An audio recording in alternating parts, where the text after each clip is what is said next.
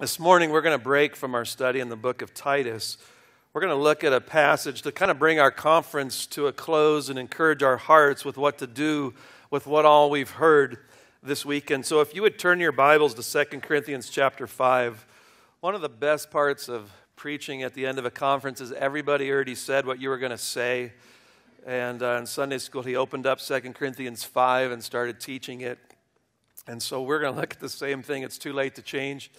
Ray and I met for lunch. We were at Maggiano's, believe it or not, and we wanted to conclude with really a message on the Great Commission. So we wanted to set before your minds and hearts the purpose that God has left for His church.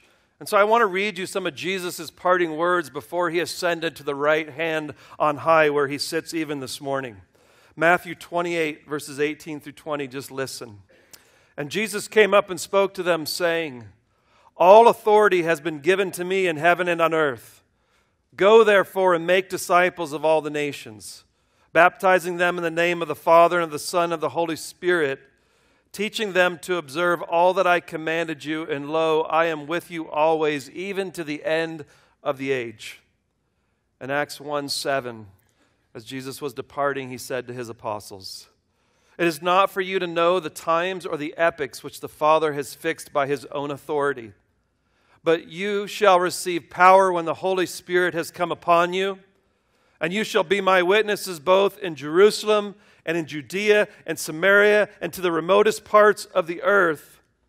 And after He said these things, He was lifted up while they were looking on, and a cloud received Him up from their sight. And so in light of the finished work then of Jesus Christ, He died and He was buried and He was raised from the dead. He now gives the church her orders to testify to those around us in our communities, our nations, and to the ends of the earth of the salvation that is in Jesus Christ alone. That is why we are here. In heaven, there will be no more evangelism. It will be done. It will cease. Now is the time of the ingathering, the harvest. This is the time that the nations are coming into the kingdom of God. And so in picking our passage this morning, I chose not to preach on the Great Commission that was given in the verses that I just read, but I feel that there's a passage that deepens and further explains the Great Commission to us. What is it that we are to be about? So if you will turn in your Bibles to 2 Corinthians chapter 5. I'm going to begin reading just in verse 16. "Therefore, from now on, we recognize no one according to the flesh. Even though we have known Christ according to the flesh, yet now we know Him in this way no longer. Therefore, if anyone is in Christ, he's a new creature. The old things passed away. Behold, new things have come. Now all these things are from God, who reconciled us to Himself through Christ, and He gave us the ministry of reconciliation. Namely, that God was in Christ reconciling the world to Himself, not counting their trespasses against them. And He has committed to us the word of reconciliation. Therefore, we are ambassadors for Christ, as though God were making an appeal through us. We beg you on behalf of Christ, be reconciled to God. He made Him who knew no sin to be sin on our behalf, so that we might become the righteousness of God in Him." Let's pray. Father, we come before You, and I thank You for the words that are before us this morning. God, they are full and they are rich. And so I pray that Your Spirit would teach the minds and the hearts of Your people. God, that You would meet us in a special way, and that no one would walk out of this room without realizing they're ambassadors for this ministry of reconciliation. God, awaken us from the dead, awaken us from sleep, awaken us to slothfulness, to coldness towards those who need to be reconciled to the living God. Let all excuses die this morning before the throne of God. Father, do Your work in hearts that are ready to open up and to receive this word of God into it. Lord, change our hearts. We pray in the name of Jesus Christ. Amen. So the mandate that has been given to every Christian is to engage in the ministry of reconciliation. The word reconciled in verses 18 through 21, it's used 5 times. 5 times. Look in verse 18. Now all these things are from God who reconciled us to himself. Through Christ, he gave us the ministry of reconciliation. Verse 19, that God was in Christ reconciling.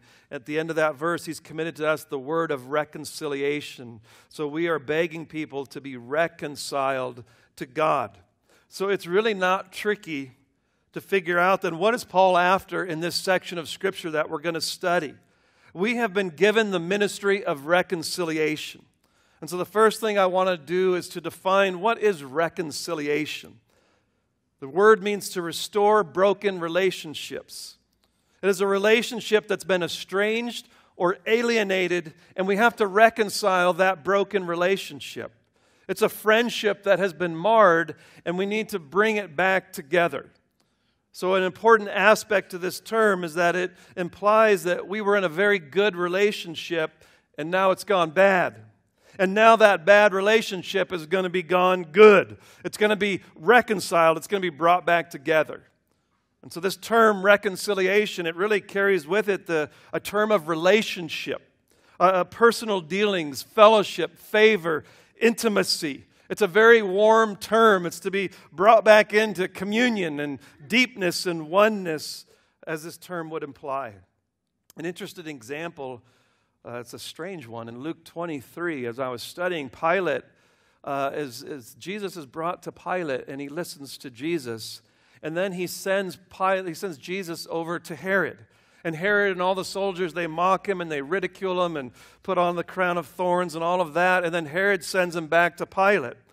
And in Luke 23:12, it says, "Now Herod and Pilate became friends with one another that very day. For before they had been at enmity with each other." And so their relationship was one of enmity. And this day of their kind of coming together, being cohorts and killing Jesus, they became friends that day. And so what I'd like to do then is seek to study and learn, what is this ministry of reconciliation that's been given to us, the bride of Christ? What does it mean when Paul calls us to this ministry? Here's your outline for this morning. The first part we'll understand then what is the work of reconciliation, and then our second point will be then what is the ministry of reconciliation. The word of reconciliation, I want you to look into the first heading, is just the necessity of it. In verse 19 of chapter 5 of 2 Corinthians, it says that he's reconciling the world to himself. This statement implies that there's something wrong between God and man. There's a separation, a break.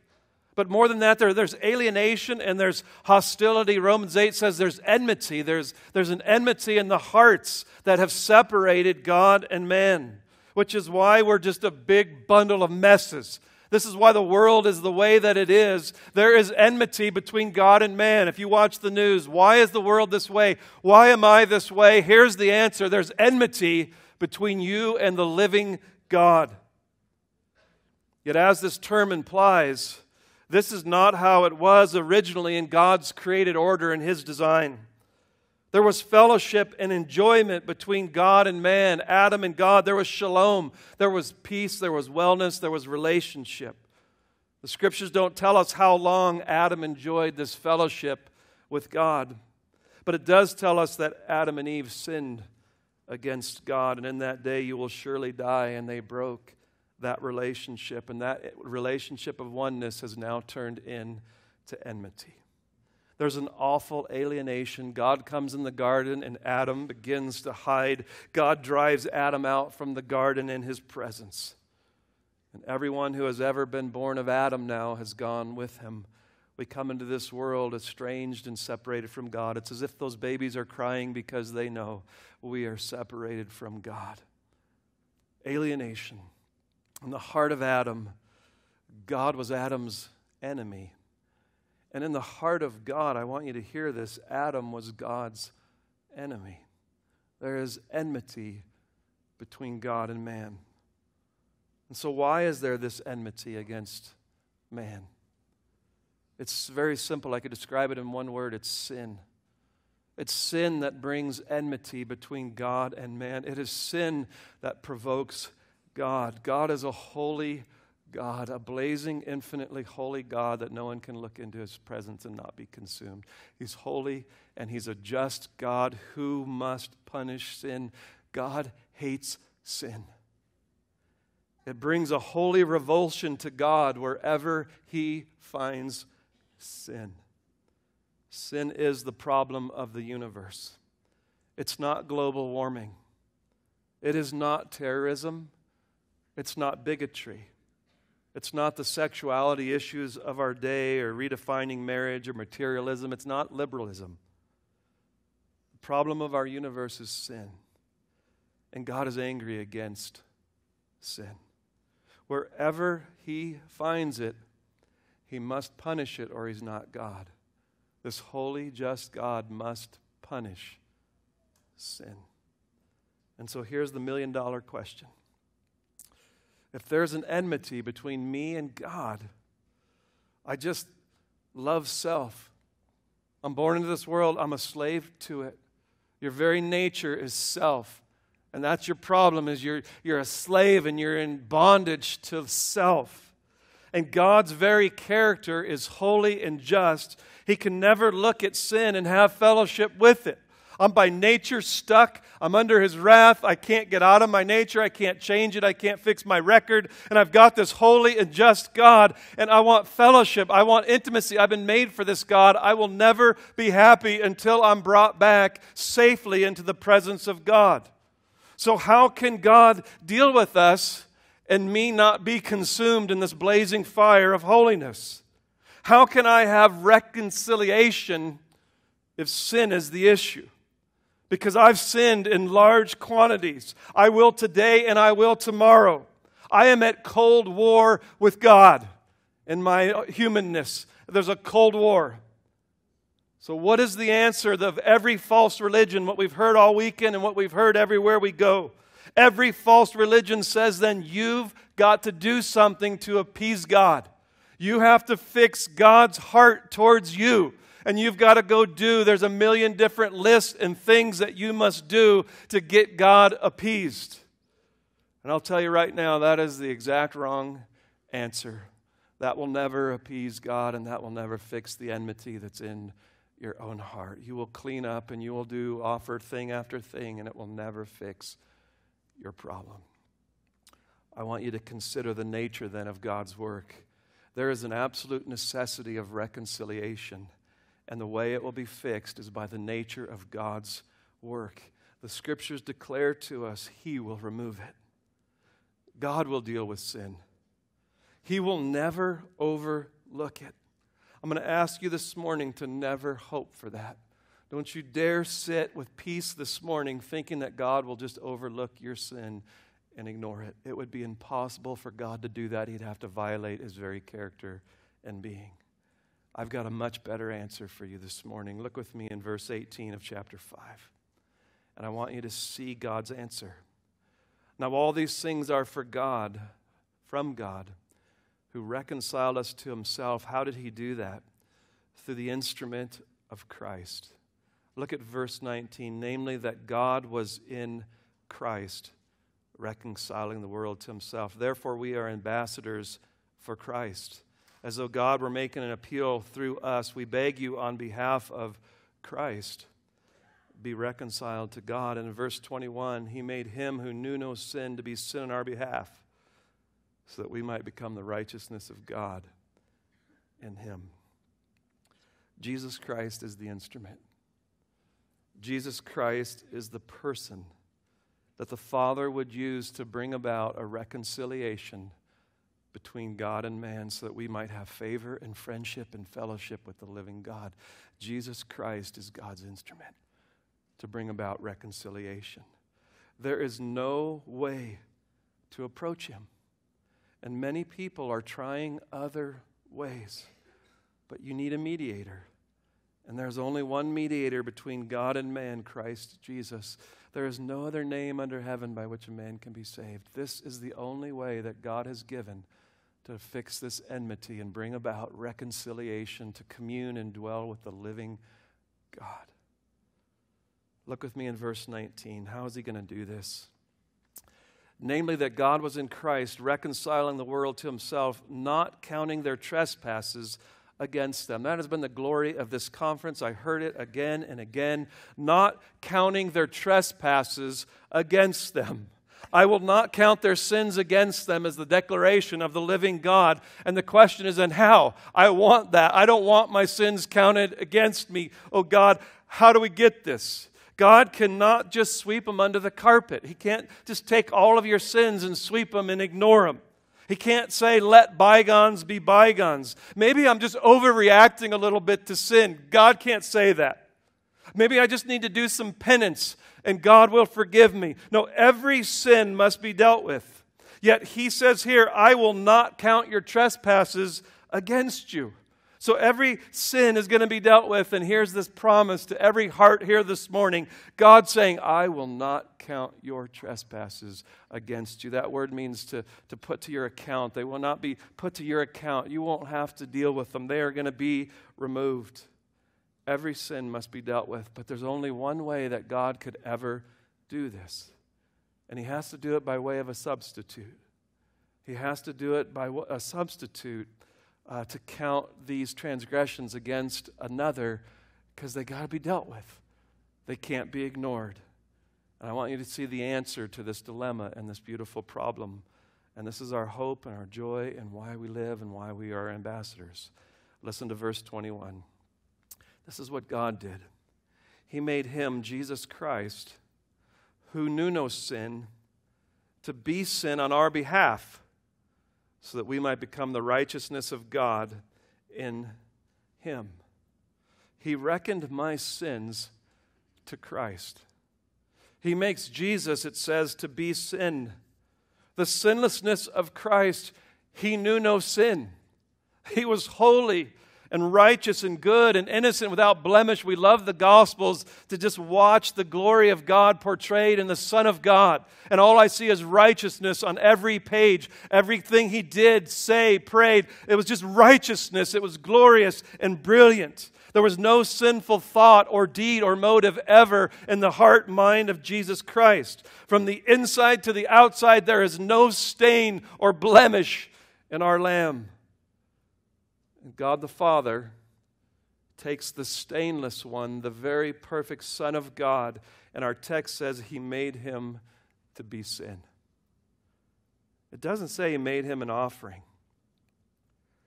He made him sin. Jesus had such a complete identification with our sin that he took it upon himself and he was treated as sin. This is the closest relationship Jesus could have had to sin without himself being sinful. Unbelievable. He came into the position where he so identified with my sin that he had to identify with its punishment and its consequences for sin. He deserved then an alienation and a wrath because of his identification with my sin. He was smitten through for my transgressions. Surely he himself bore my griefs and my sorrows. He bore the wrath of God. And the one thing that God hates is sin. And he became that which God hates. And he became ground zero for the wrath of God. He was just regarded as a mass of sin. And in his body, he received the wrath of God and the alienation and the justice of God. God looked at him not as a sin bearer or an offering, but he looked at him as if he was sin. And he made him to be sin.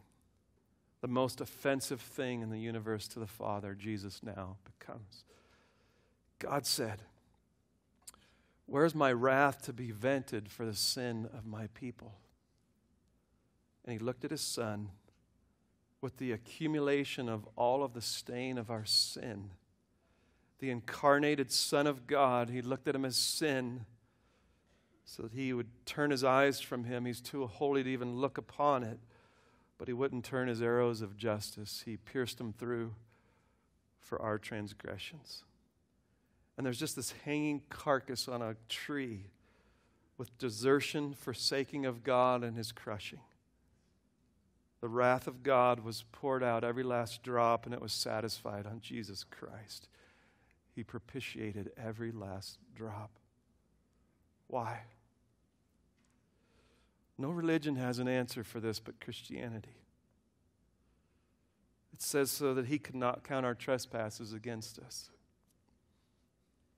That's why Jesus hung on that cross, so that this morning my trespasses could not be counted against me before God.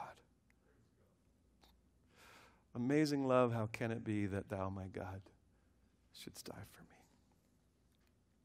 So my friends, the glory of Christianity is not us bringing our sacrifices to God to try to appease Him, but God sending His Son to be a sacrifice for us so that we might be reconciled to God. So what is the blessed result of this work? In verse 21, that we might become the righteousness of God in Him. Jesus becomes sin, what God hates, so that we might become the thing that God loves more than anything else besides His Son, righteousness. So that we could become righteousness, so identified with righteousness that now God sees us as if we are righteous. He saw His Son as if He was sin. He pierced Him through, and now He sees you, believer in Christ, as righteous. Righteousness, you're so identified with it that God declares you this morning righteous. He makes us righteousness.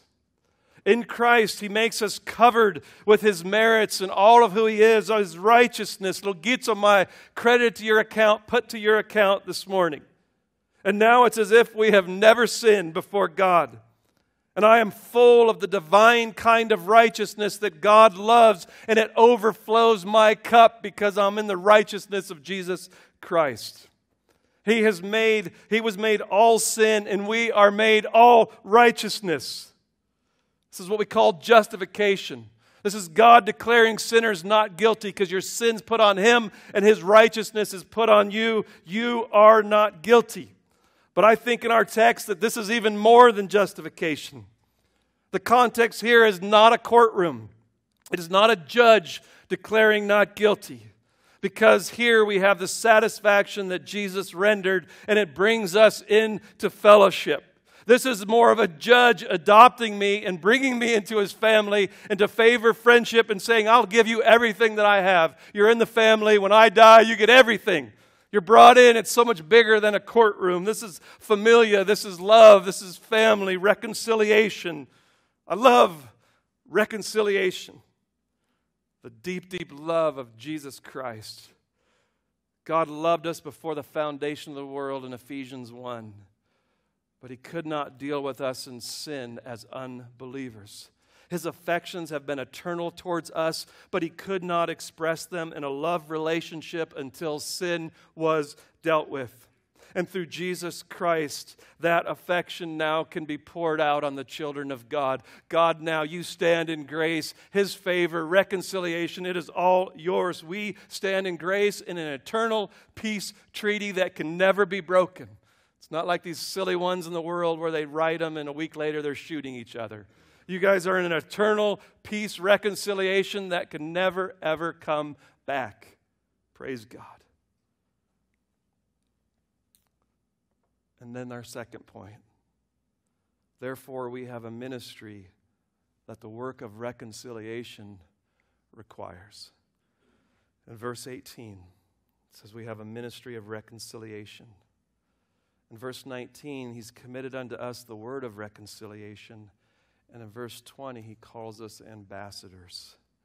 So now God takes the ones that He has reconciled. And in verse 17, therefore, if anyone's in Christ, he's a new creation. The old is gone. The new has come. We are completely made new in Christ. New creations, new hopes, new desires, new heart, a new spirit. Everything is new in Christ. And those are the ones now that He takes. Look in verse 18. Now all these things, what things? Verse 17, new creations. Everything that we have in Jesus Christ, they're from God. We have them from God. And so these now are the ones that God entrusts this ministry of reconciliation to. He doesn't give it to the angels. He doesn't give it to others. He gives it to those whom He has reconciled. It is given to reconciled men, women, and children. People who stood in need of this reconciliation. Those who were made aware of their great need of reconciliation. You realize the depth of your enmity toward God. You've realized the depth of God's enmity toward you and your sin. The lack of any possibility to bring peace. You found that. And then you heard the message of the gospel that there is peace through our Lord Jesus Christ. And that became a treasure hidden in a field, and you would sell anything that you could have this Christ. And you were healed and you were reconciled to God. These would be the right ones then to take this message, because these ones are going to go in earnest. You're going to care.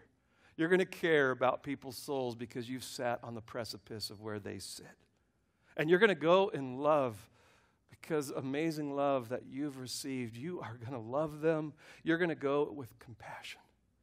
And you're going to have patience to love and persevere and not give up with these people. And you're going to go in truth because that is the only way they can have peace with God. We who enjoy the daily smile and fellowship of God, the redeemed relationship, the reconciled ones, go and tell. What a great plan. You go and tell what you've tasted and received and seen. Who would be better ambassadors than us? You're ambassadors for Jesus Christ. Why these ones? Because you know the misery and the alienation of sin. I drank from its pain and misery for 21 years. Romans 3 says, misery and destruction are in their path, and the way of peace they have not known. It's just a path of misery and destruction. You might be here this morning, and I just described your life. You just keep going, why does everything keep going wrong? Because when you're separated from God, it's just a path of misery and destruction. You can't find peace. That's the path. But we know these mercies day after day after day. They're new every morning. I drink from them every morning. I have new hopes and aims and affections and goals and fellowship. I'm a new creation. Be my representatives then, says God. Be my ambassadors.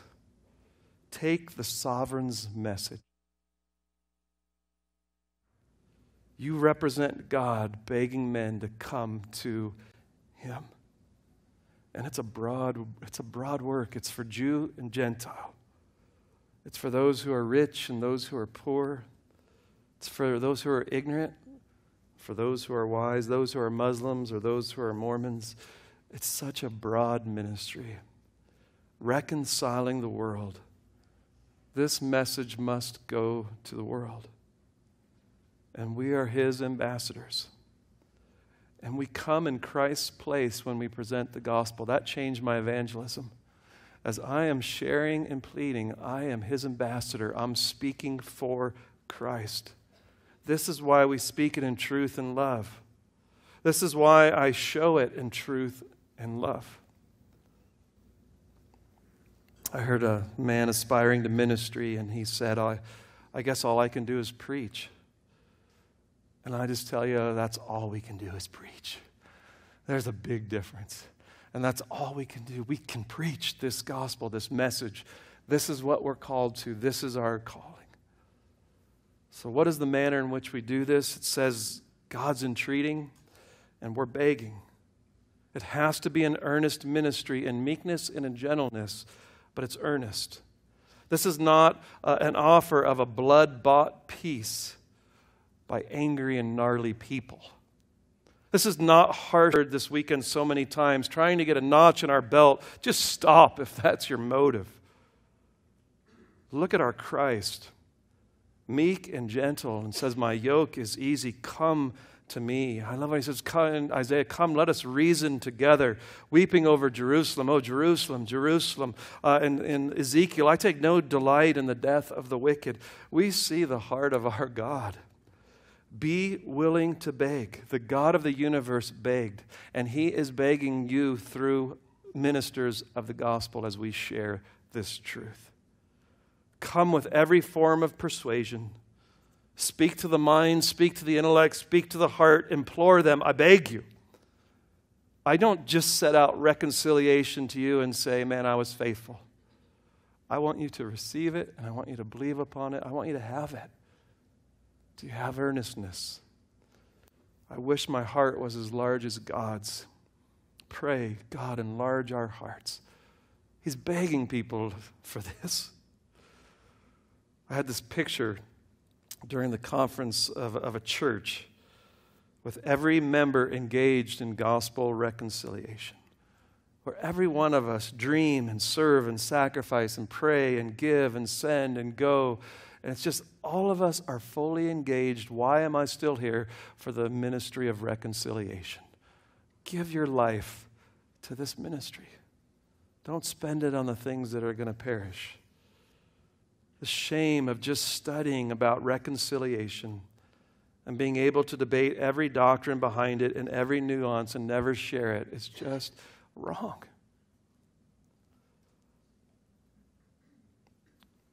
The door is open to the Muslim world, as we learned this weekend. And I pray that we'll give our heart, mind, and soul and strength to serve the King of Kings in this. If all we do is have classes on theology of Islam and understand their ways, then shame on us. I pray from this conference we come away going, I want the ministry of reconciliation, whatever we can do, and seeing Muslims come to Jesus Christ. What is the message? The message is be reconciled to God.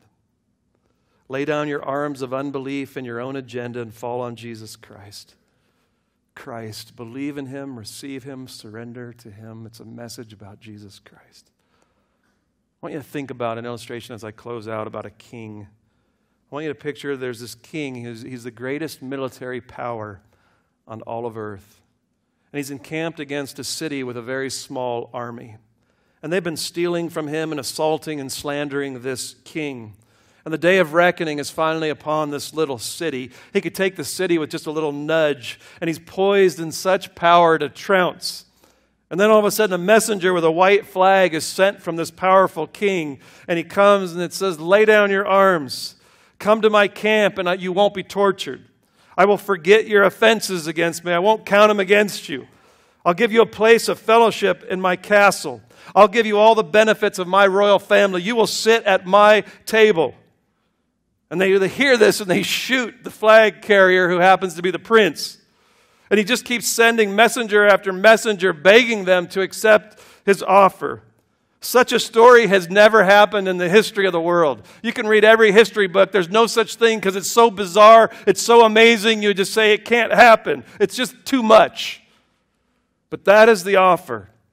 Be reconciled to an offended God this morning. Put down your arms, all your excuses that you sit here with this morning. I was in a church that hurt me. My parents did this. Throw down these excuses before God. Throw down your sin. Quit blaming other people. Lay down your arms to Jesus Christ. Receive the reconciliation that God offers you this morning in the person and in the work of Jesus Christ who hung on a cross for sin. I beg you, as if God was begging you this morning. Do you hear the voice of God by the Holy Spirit? Stop, repent, and believe, and be reconciled to the sovereign of the universe in a love relationship. As we close the conference, I just have one last closing word. Is what I've seen is so many in America have been caught up in all the politics and all the things that we hear on a daily basis. And their enemies have become the Muslims. And their enemies have become homosexuals. And their enemies have become liberals. And we've lost the main purpose of why we're here. We're here for the ministry of reconciliation. And by our love, and proclaiming the greatest love that there is, God reconciling the world to Himself in Christ Jesus. We've been given the message of reconciliation. And it starts with God. You got to be reconciled to God. So again, repent and believe if you've never had that done. It starts in our marriages. I want to advance the kingdom of God while I hate my wife sitting next to me. It starts in families. With a kid so angry at his dad he can't sit next to him this morning. The message of reconciliation starts with God, and then it starts moving into our families. And it moves into our relationships in the church, or become bitter and hard towards the members and its people. It starts there. And then it goes out to the enemies of God. And we call them to come and be reconciled to God, and they come in the church and they can see what it looks like. What does it look like? We put it on display and we show the world. John MacArthur says, what happens when our mission field becomes our enemies? What happens to the church when the mission field becomes our enemies? This is a ministry of reconciliation. That's what we live for. I pray that we repent of any of that in our heart this morning. God is bringing the nations to our front door and we're hating them. We're listening to CNN instead of God. And we let our nation and our government deal with how to protect the nations from terrorism. But let us deal with how to bring about the ministry of reconciliation that God has given to us. That's what the church is for. And I pray we give our hearts and our lives to this. Join hands. Be his ambassadors as we seek to love this world with the message of reconciliation. It's the reason you're still here on earth. Will you join me as we spend and be spent for that beautiful name that is above every other name, the name of Jesus Christ. Amen? Let's pray. Oh, Father, we thank you for the message of reconciliation. God, I thank you for the amazingness that the King, the righteous one, would send his own Son to declare the peace treaty. God, that he would make a way of peace. It is unbelievable. You did this while we were enemies, while we hated you. Lord, this love needs to melt our hearts. It needs to overtake us so that we will become ambassadors for Christ. God, that we will now go with that love that we've received. Lord, all I want to do is reconcile every soul I can till I quit breathing. Lord, give us the heart of Christ. Let us enter into this world with his love, his truth. God, break us down from being gnarly dudes and all the just harshness that surrounds us. Lord, let us lose that and enter in to loving this world with the love of Jesus Christ. God, we have the message above all messages, the only one that can have their trespasses not counted against them on the day of judgment. Oh God, let that be our joy and our peace, and let it be our motivation. Let it be our strength as we are united and joined to the living Christ. Jesus, we thank you that all these blessings come by being in you. We thank you that we are clothed in you. God, I rejoice in this gospel. I thank you that you were so identified with sin that you had to be destroyed. And now you have identified us so much with righteousness. There's so many in this church who need to hear that and believe it even this morning. Despite what I see in myself, God, I'm wrapped in an alien righteousness and accepted and loved and reconciled by the living Christ. God, let that be our treasure here this morning.